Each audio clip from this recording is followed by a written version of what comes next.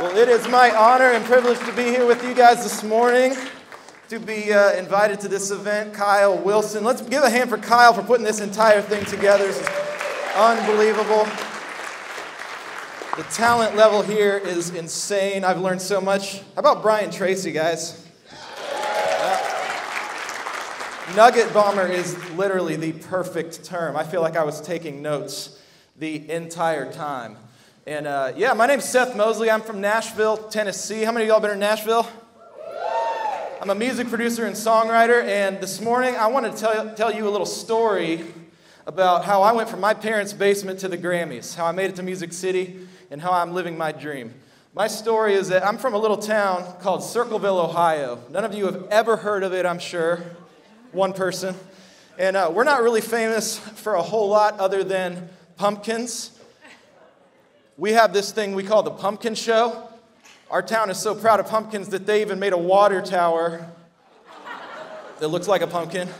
And my parents were so proud of the Pumpkin Show that they dressed me up like a pumpkin when I was a baby and entered me in the baby parade.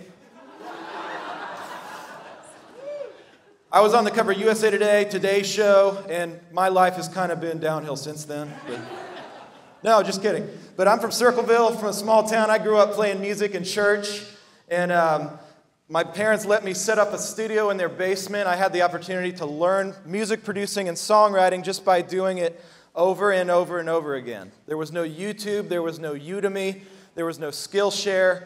We didn't have these kind of seminars to come to that I knew of, so it was literally just figuring it out. And eventually, I got up the courage to make one phone call that changed my life. And that was a phone call to a friend of mine who had a band, and I said, hey, I'm kind of new to this music producing thing, this recording thing. Can I get a shot to record your band? And they were like, sure, yeah, we'll do it for $100 a song or whatever. You know, it wasn't anything. But I didn't realize that later, that was the thing that would get me heard. Because that phone call turned into another phone call that I got from a producer up in Columbus. And that was where I got heard and I got hired. So my question to you guys this morning is, are you putting your work out there? This may seem like a no-brainer because the level of talent in this room, of course, y'all are entrepreneurs, a lot of you are creatives, but this is the first hump that a lot of people never even get over, is just putting your work out there for fear of what will others think. I was on the Real Estate Guys cruise with Robert Helms and Russ Gray recently, and Robert Kiyosaki said that so many people let the fear of looking stupid run their lives. And especially if you're a songwriter, we always say that being a songwriter is basically like getting in a room, and when you're co-writing with people, it's like getting naked for the first time. It's so vulnerable.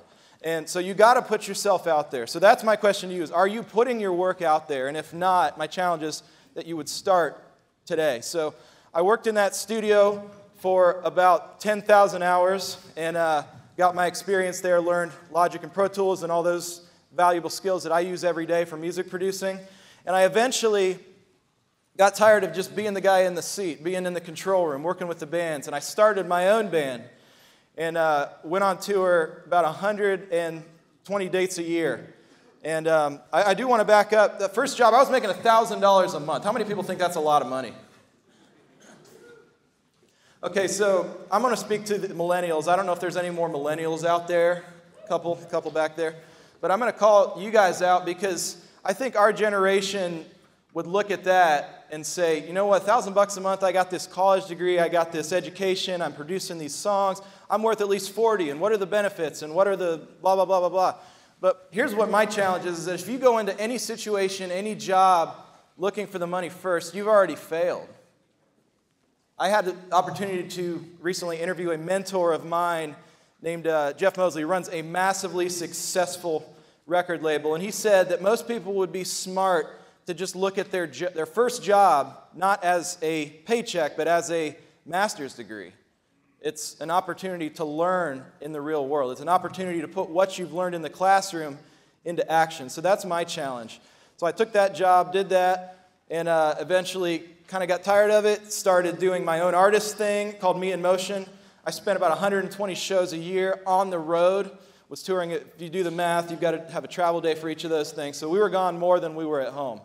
And For me, I don't know if you've ever heard the term pushing water uphill.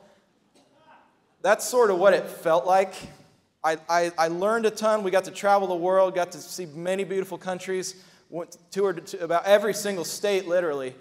And the problem with me was that I was so focused on the details. I wasn't focused on the big picture. I was focused on the bottom line, how much product are we selling, where are we on the radio charts, and I wasn't focused on the number one most important thing that we as creators, because we're all creators in here. It's not just that me being a songwriter, I'm the only creative in the room. You guys are all creators. And the most important thing is, how are we going to connect with another human being? And how are our songs or our work going to impact the heart of somebody else? So I was not focused on the heart level, which is where 102% of my attention should have been focused. So this picture of me back then, that definitely is me. This was us playing in Germany. This is me wearing really tight skinny jeans. And the one thing I will say is that I was trying to do the producer-writer thing, and I was trying to do this on the road at the same time. And that was kind of what made it feel like pushing water uphill. But the one really good thing that came out of that, one of the many really good things that came out of that, was that we got the opportunity to tour in Sweden. How many of y'all have ever been to Sweden before? Okay, a few of you. It's a beautiful country, beautiful people, and I met one of those beautiful people and was able to take her to become my wife a year later. And she's actually here this morning, so yeah, that's our daughter Matilda. And let me just say this: it was a really hard time because we were trying to do too much. I was trying to wear too many hats. I was trying to be the producer-writer guy. I was trying to be the artist. I was trying to be the husband, and it just wasn't working. So the whole lesson that I took from that time in my life, and if you guys are note takers, write this down, because if you don't get anything else out of my talk, just let it be this. It's that if you chase two rabbits, you catch neither. Chase two rabbits, you catch neither. I was lacking the one key thing to make the whole thing work, and that was focus. And focus is this. Check this out. It's fierce, obsessive, concentrated, unrelenting sacrifice. When I was trying to do both, I could not be fiercely obsessed with how I could become the greatest music producer or songwriter in my industry. I couldn't be obsessed over new music and new bands and discovering new talent. I couldn't be concentrated on growing my business. I couldn't be unrelenting because, by definition, to be unrelenting at one thing, you have to relent at another. And I also couldn't make the sacrifice, because to be successful at anything, you all know this, but you have to make sacrifices. But the key is this: make sure you're making the right kind of sacrifices. There's one sacrifice that I've never been willing to make, and I will never be willing to make, and that's the sacrifice of my family at the expense of my career. And I'm thankful for a wife that helps me keep that in check. But I was able to make the sacrifice of my artist career to focus 100% on my new company, which I started, which is called Full Circle Music. And since we have started that company, we've won 2 Grammy Awards, 4 Dove Awards, Billboard #1 Producer of the Year Award, CSAC #1 Songwriter of the Year Award. We've had over 20, actually 22 now since I made this slide, #1s, and have gold and platinum records worldwide. So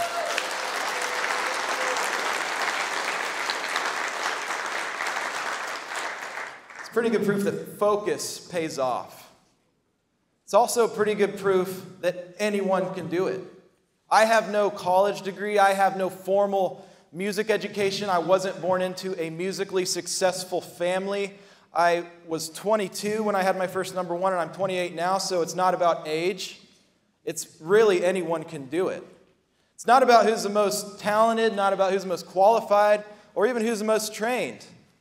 But it's about who has the most drive, the most passion, and who sticks to it the longest. But most importantly, and I want to echo what the speaker said yesterday, that the biggest thing it's about is being a servant. This may sound like a paradox, but I believe, and we believe in our company, that is the highest thing in life that you can achieve, is to become a servant of others. So how are we serving now? We're on a mission to empower the next generation of producers and songwriters to make music at the highest level. And so we can change the music industry from the inside out. How many of you out there believe that music has power? How many of you have ever been so affected by a song that it made you stop in your tracks and you just had to listen to it? You had to pull your car over. I want to share with you a story that I literally just received this yesterday. He says, he's talking about a nine-year-old song. He said, I'm a 46-year-old husband, a pastor, a father of 6, ages, he meant 9 through 17, was diagnosed with diabetes last year. Since then, my wife and I have been trying to establish better diet and exercise habits with some decent success. I've lost 40 pounds, and we now walk about 3 miles every morning.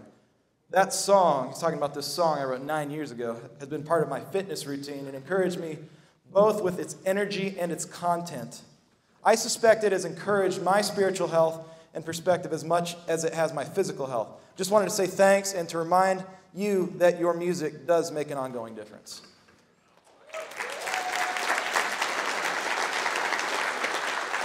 So I didn't share that with you to toot our own horn. My guys are in the house this morning from Full Circle Music, and we're doing this kind of stuff. We get these kind of messages all the time, but it's only to remind us that what we're doing has power.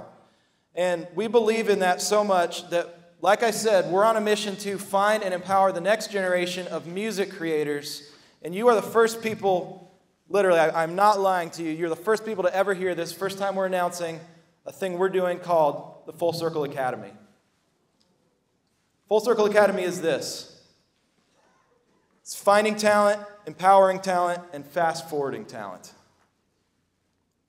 We're going to be doing actually our first live event. That slide's a little messed up, but it's August 26th through 28th. Write this down. Write FullCircleGoesLive.com. FullCircleGoesLive.com. You can get all the info about it. Here's our socials. Love to connect with you on there. We're very interactive on Snapchat and Twitter and Instagram. And I would love if you would check this out as well, too. I got a free gift for you guys. If any of you are aspiring producers or songwriters or know somebody who is, send them to this URL, freegrammytips.com. Freegrammytips.com. Write that down. It's a free guide, top 10 tips to success as a pro songwriter. So it's been my honor to share the stage with so many incredible people. Kyle, thank you so much for having me. And I'm Seth Mosley, Full Circle Music. Thank you so much.